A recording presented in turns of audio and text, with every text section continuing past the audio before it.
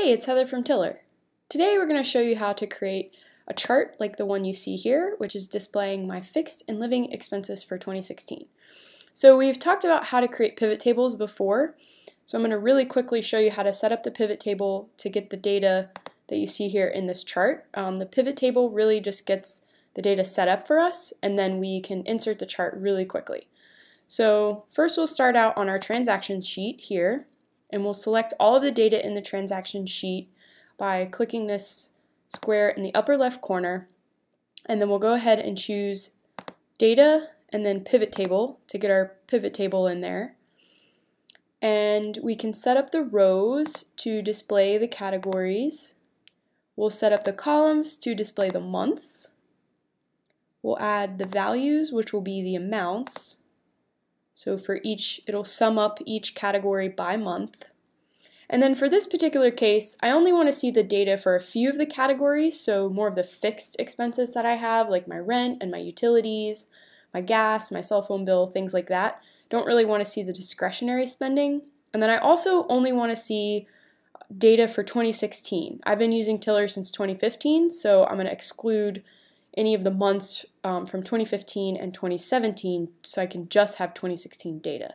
So I'll add the filter for category, and then I'll go ahead and I'm going to just clear all these, and then I'm going to select the ones that are more fixed for me, such as cell phone, gas, groceries, health insurance. I only want to see my spending, so I'm going to skip the income. I'll choose my rent and my utilities. I'll click OK. So now you can see my category list has been shortened. I'm going to add that filter for the date, but we want it for the month column. And then I'm going to go ahead and clear all these. And when I type 2016, it's going to filter and pull in only the months from 2016. I can click Select All and we'll quickly choose only those 2016 months. So now you can see I have starting in January 2016 all the way to December 2016.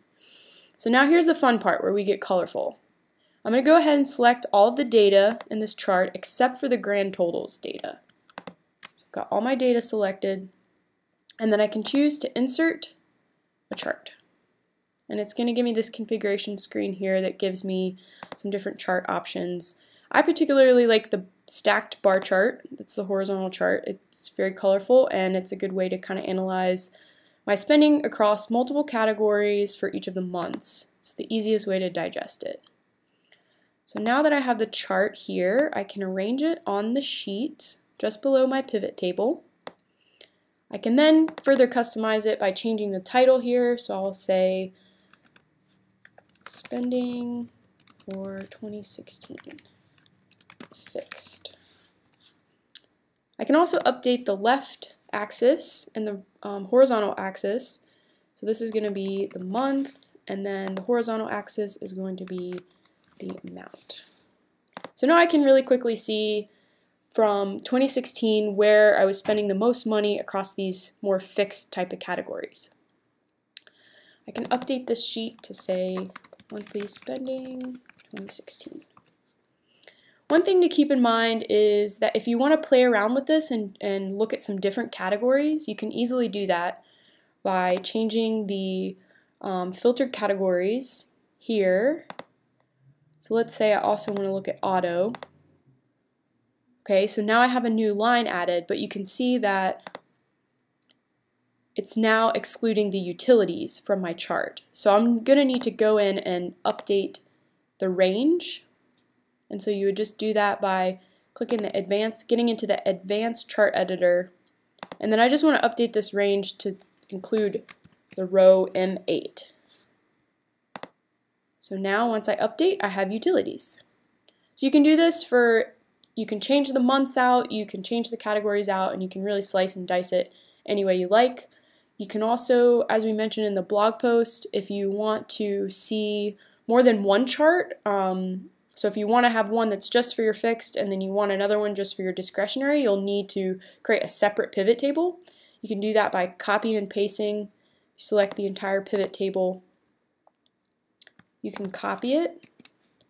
Let's say we just copy it right down below here. Then I have a brand new pivot table, and I can come in and I can update the various categories for this to give me a brand new pivot table, and then I would just use the same steps to insert a new chart. Alright, I hope that's helpful. Thanks.